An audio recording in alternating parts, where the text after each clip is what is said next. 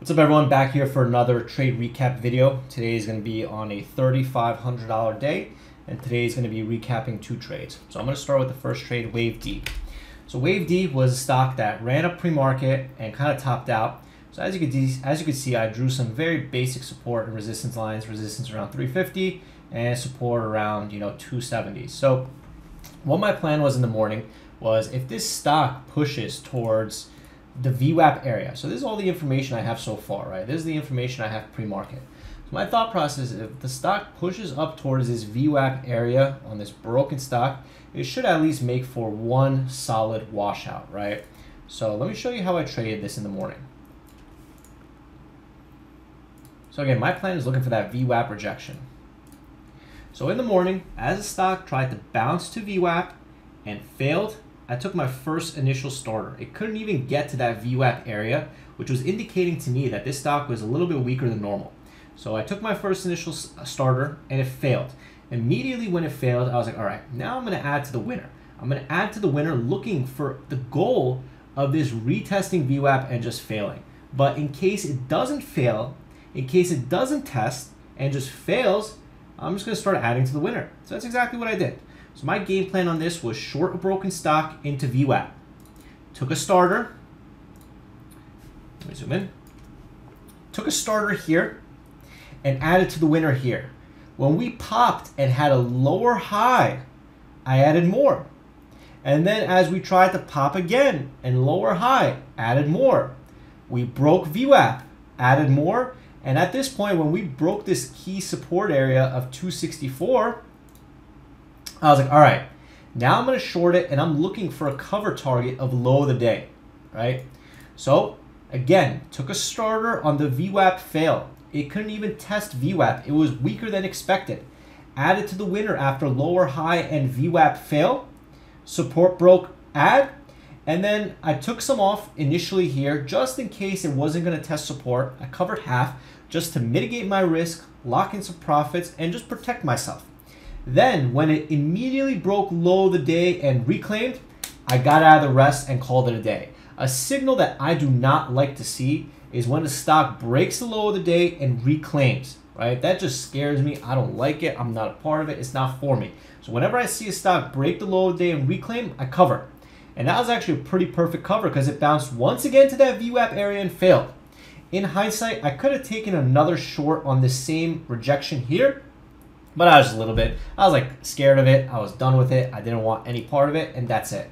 And as you can see, the stock is just kind of trending lower and trending lower. But either way, pretty solid trade on this low stress trade. Now let's talk about BBLG. Let me remove my trade so that I can go over the chart first. BBLG. So BBLG, this is a stock that is moving on news today, right? And you could see that it has a little bit of, I'll show you. It has a little bit of resistance kind of in this, 89 cent area, right? 90 cents, 89 cents-ish area on the daily chart. So I came in today on this stock pretty much just looking for a bounce to short. Same thing. It pushed up in the morning. It failed. Kind of set a top around that 103 area. So what I saw on this stock is the same thing. It's a stock that's broken pre-market that I want to bounce to VWAP to short, right? I want to bounce to VWAP to short, and I would probably stop out if the high of the day reclaimed, right? So let me show you exactly how I traded this stock and what I did, because I'm actually very happy about this trade. Okay, so like I said, my plan was to short the VWAP bounce. So I took some starters here and added on that VWAP rejection. And it was actually going pretty well. It was in the green, and I covered a partial position here, just like I did on Wave D, to lock in some profits, right? So same plan, broken stock pre-market, shorting the bounce to VWAP, and then covering the dip to mitigate risk. So I covered some on the dip to mitigate risk, and then as it was bouncing towards VWAP again, I added back again, looking for a waterfall lower. Instead, what the stock did is it ended up breaking the high of the day, right? So this is a trade that I'm very proud of because I recognized that the stock was a little bit too strong. Volume was coming in, and I stopped out at the high of the day. No problem, right? No problem. The biggest problem that traders face is they get too stubborn. They don't stop out. They don't listen to their rules. And what I try to do is I try to lead by example by every single thing that I do. So BBLG, I stopped out here, but then I noticed, wait a second, there's a resistance area at $1. There's a resistance area at $1, and $1 is the key, is a keyhole number. So I re-shorted some at $1 because I saw it was resistance. I saw that it was the $1 key area, and I saw a 100,000 share seller at $1. So I shorted in front of it.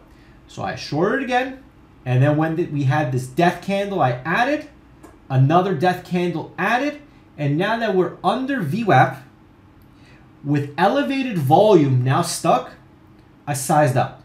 I sized up on this. So I sized up because now it failed high of the day, it failed $1, and it had a death candle on volume under VWAP. This is pretty much every single signal that I need to see in order to size up.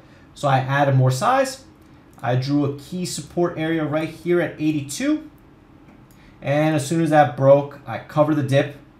Same thing, covering at support. Notice the support area is 77. That's where I covered.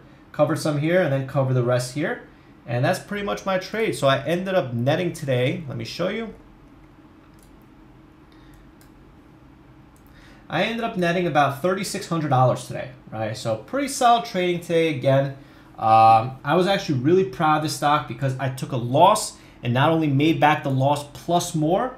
I'm building good habits, building good routine, and sticking to the process. So another great trade recap video. Pretty simple, pretty clear cut. The MIC strategy is relatively simple in my opinion. Anyone could do it. So if you guys like this video, please leave a like, please leave a comment, please subscribe to the channel, and please let me know what parts of this video you like, what more you want to see, and I'll try to incorporate that into the next trade recap video. Thanks everyone.